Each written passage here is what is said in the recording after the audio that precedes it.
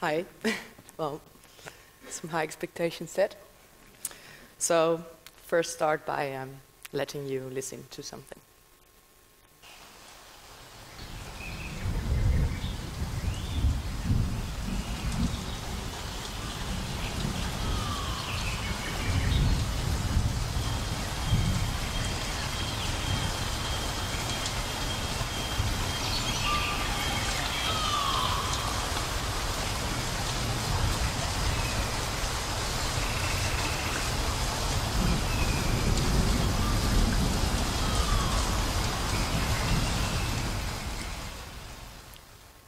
Magical, isn't it?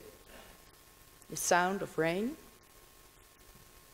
It was also magical for people, the first people on Earth. They even danced to make it rain. But for them, everything was magical. Also, being healthy or being sick, they would dance. So we continued as a people, and a little bit later, health became something where somebody high, a man on a cloud, would decide whether you would be sick, you would be healthy. And disease would be some kind of a punishment. And you would pray to get better. We continued. And then there came some very powerful people, scientists. And scientists saw patterns in health, patterns in disease. And like this man here, Louis Pasteur, who discovered bacteria, he could predict for people why they would get sick, but more importantly, predict for them how they could become healthy. And that's somewhere where we stopped in medicine, but luckily for us, the rest of society continued, and they saw a fourth kind of knowledge, the wisdom of the crowd. And this is a very interesting sort of wisdom, because it's much more powerful than me, you, or anyone in this room will ever get alone. So, to go back to medicine, this is you. This is the patient of the future. He is, or she is, gray, but she has also got her own mind, her own will, and knows what she thinks is important for her own health. The problem is that we have a burden, and that burden is the rising costs in healthcare, but more importantly, very arrogant doctors who think they know it all and who try to tell you how to get healthy. So that is a crisis. But luckily enough, we had a crisis a couple of years ago, and there was a huge amount of companies that made a lot of profit from this crisis. And all these companies have something in common. They use the wisdom of the crowd. They use your knowledge, they use your social life, they use your taste of music, your power to take photographs. They use it all, and we all like it. So, to go back to medicine, medicine is actually nothing more than observation with knowledge. I am a surgical resident, and for example, this night I had a night shift, and somebody would come to me. And the thing is that there's very little shit I know. So if somebody comes to me with certain symptoms, well, there's a chance that I can tell him what's the problem. But there's also a chance that I might know what's going on, but not exactly. So I would refer him to another specialist, or I would call my boss. But as you see, the green field, there's a lot of things I don't know. And that is very frustrating, not so much for me, but especially for the patient, but because he has some kind of complaint, and people say, well, you aren't sick. That's just because we don't know. And to go back to this patient, at the moment, in The Hague, all the important people in healthcare, they are trying to get some sort of consensus.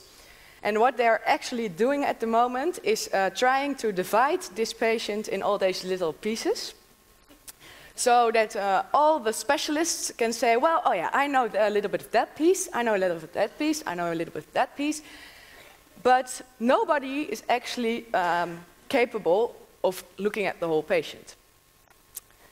So that's a problem. And we should actually, what all you people understand, because you are lovers of TED and you read, of course, Reddit and you use Wikipedia, you know that it's better to augment the part you don't know, or you know you don't know, but you know where to find it, or who to ask it. And if we use that in medicine, we're along the way. So how would that look like for a hospital of the future? And actually, that is not an answer that I am going to give to you.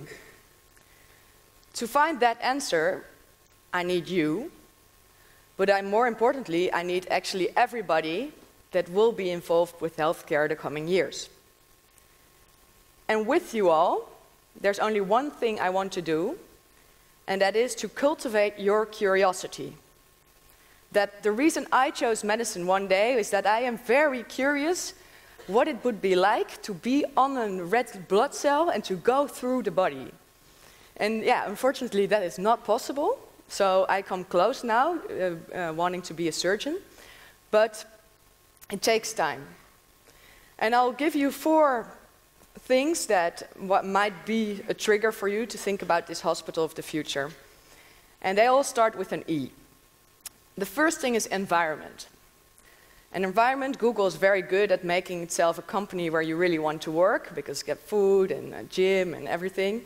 And at the hospital we're very bad at it. If you come there, you understand, the coffee is bad, the flowers are bad, the people are like, it's bad. So, and same is actually for our society. So if we want people to be healthy, why are we operating somebody on the knee who is morbidly obese and then sending him back in a society where all the fat foods are very cheap? Yeah, then you have to wait for him to get fat again and to reoperate on his knee. The second is education. I really, really believe that you guys all together are a better doctor than I am. So if I explain to you what I'm going to do or what I think about, or if I give to you the information I had in medical school, I think that you as a patient or as a family of a patient can help me make yourself or make your family better. The same is for nurses in my hospital. Some doctors don't treat them very nice, and I think that I organized an anatomy class for all the nurses in my department. And the interest is huge, and they are so much better now because they understand what we operate, and well, I think that's very powerful. The third is elimination. You see the sign of Funda. Funda made it possible for us to buy houses without brokers. And in the hospital we have a lot of people, there are management or things that are not really needed. And I think if we take them, a lot of them all away, they won't be very happy with me. But then we can put more people beside the bed, the places where you need people in healthcare. And the fourth is evaluation. Because if you do not know what you are doing, if you do not know how many complications you make, how you are doing with your own blood pressure, whatever, you do not really know where you're at. And by this evaluation, you can also say to me, well, I'm getting operated by you, but where can I see if you are a good doctor? And by using all the data, we can tell that. So that is what I actually meant. But now the part where you come in. Today we launched a website, and it's called www.dekliniek.net, because after all we're Dutch. And on this website, it is sort of an digital sandbox. I want you to jump in the sandbox and just tell your best idea for healthcare, and other people can vote your idea up, and we will try to implement it in healthcare in order to stop caring and start sharing. Thank you.